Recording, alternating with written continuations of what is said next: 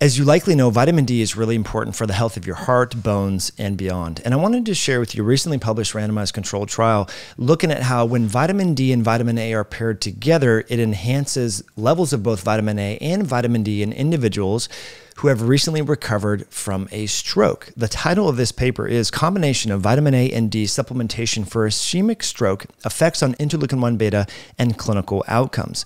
This was published by investigators in Indonesia.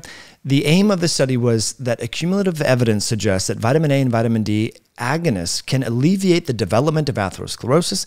Therefore, the aim of this study was to determine the effect of vitamin A and vitamin D combination supplement on interleukin-1 beta, which is a critically important pro-inflammatory interleukin or cytokine that is involved in atherosclerosis and the pathophysiology of a stroke. Now, you might be saying, well, Mike, I haven't had a stroke. I'm not recovering from a stroke. Why should I care about this study? Well, I wanted to share with you this study. It was a 12-week study involving 120 participants because of this aspect of the study. They randomized people to either have a placebo, which was a cornstarch pill, vitamin D in isolation, vitamin A in isolation, or vitamin D and A together. And what they wanted to look at is what effect this has, because there have been numerous published papers. I've been following this vitamin A, vitamin D story since 2008. I've been very interested in this because when I wrote the book Belly Fat Effect, which was all about the aspect of the immune system as it's related to weight loss and metabolic health, and I was really intrigued by natural things that we can do to pivot the inflammatory response of the immune system and downregulate that into a more tolerogenic or regulatory state and improve the functioning of these anti-inflammatory immune cells known as T regulatory cells.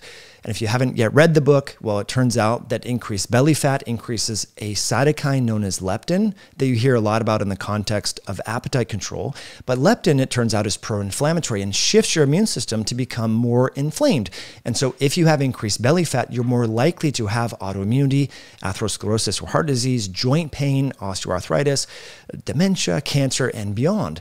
So we shouldn't just be focusing on calorie restriction. We should focus on anti-inflammatory tools. And in that book, we talked a lot about vitamin A and vitamin D, and there was really good evidence back then in the late 2009, 2010, and now we have clinical trials pairing vitamin D and vitamin A together. Now, if you look here at table 4, the changes in cytokines, particularly interleukin-1 beta, which it turns out is a key instigator in the pathology of atherosclerosis and the etiology of a stroke, you see the greatest reduction in the interleukin-1 beta was not in just the vitamin D group. It was not just in the vitamin A group. It was in the combination group that took both vitamin A and vitamin D. And interleukin-1 beta levels were cut more than 50%. And if you look here at the changes in serum vitamin A and serum vitamin D levels, they both favor the combination group. That's what I think is really important because as we've talked about before in other videos, the vitamin D and vitamin A, how they are unique is they have a hormone-like effect, meaning they bind to a nuclear receptor and activate genes. Other vitamins like thiamine, folate, methyl B12, riboflavin, all these different vitamins, they're usually cofactors in enzymatic reactions, but it turns out that vitamin D and vitamin A have hormone-like effects, like testosterone binds to the androgen receptor, testosterone receptor, and turns on genes and initiates anabolism. Cortisol turns on genes that initiate catabolism pathways.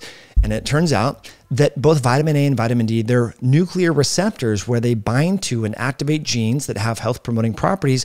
They co-localize in what's known as heterodimerize, and so they function together. So it kind of makes sense, especially when you consider that foods that are naturally enriched in vitamin D and vitamin A, you find both of them together. If you think about yogurt, eggs, fish, these types of foods, fish liver, beef liver, you get vitamin A and as well as, depending upon the source of food, a little bit of vitamin D as well. Now, when do people eat fish? In the summer and in the fall, when you're going to have the highest vitamin D levels as well. So I think that's also interesting when you look at the seasonality of these aspects. So the basic premise here is good. We have decent evidence to suggest that if you want to optimize the health of vitamin D, you might want to consider maintaining vitamin A levels. And I'll put links in the description below over at Myoscience. And for disclaimer purposes, we're not talking about treating, diagnosing, curing, or preventing disease, just supporting whole body health. We have updated the essential fatty nutrients to also now feature, along with vitamin D and K2 in the MK7 form, retinol. And retinol is the bioactive form of vitamin A that is different from carotenoids. So that is in the description below. But there's all sorts of options out there for vitamin A and vitamin D that you have access to. That's just one of many. Okay, so you can save with the code podcast at checkout. But I most importantly wanted you to know that there's decent evidence and accumulating evidence to suggest that when you pair these two together, you get a greater modulation in the immune system that is favorable for most people and a greater increase in both vitamin A and vitamin D serum levels.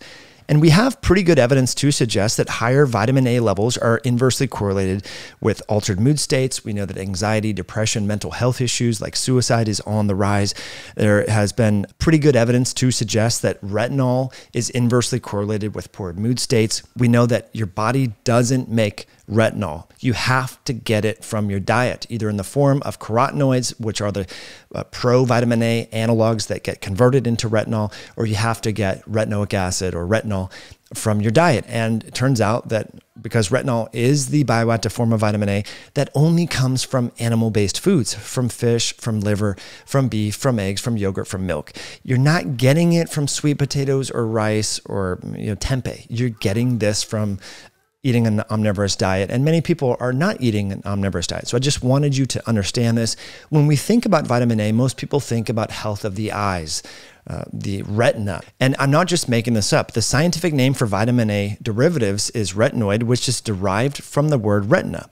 As you know, the retina is involved in photorecepting aspects of vision, and vitamin A-based photoreceptor proteins are found in the retina in the eye. And so we've long known vitamin A is important for vision, for eye health. Individuals who are born in regions of the world that are devoid of vitamin A tend to have vision problems, among other things. But recently, we've heard a lot about vitamin A and how it affects the immune system. And we've also heard a lot about vitamin D and how that affects the immune system as well. And now we have this study in folks who have recovered from a stroke, finding that when vitamin A is paired with vitamin D, both are increased significantly more than when they are given not in combination with each other. And that's, I think, what's important. So if you're eating an omnivorous diet, you're getting fish, you're getting liver, you're getting milk, you're getting yogurt, you're getting beef and eggs and so forth, maybe you don't need to consider supplementing with vitamin A. But if you're not, you might want to consider pairing vitamin A with your vitamin D. Low levels, around 800 international units in a long-term situation. In a short-term acute scenario where you're recovering from a cold or such, you can increase the international units or the retinoid associated activity units to 30 or 50,000 for a short-term period, but you don't want to take that perpetuity. So I just wanted to share with you this study and help you better understand the connection here between vitamin D and vitamin A levels and how they are working synergistically, and the combination might be better than them in isolation. So I would love to know what you think in the comment section below. Let me know. If you enjoyed this video, please hit that like button, and we'll catch you in a future one down the road.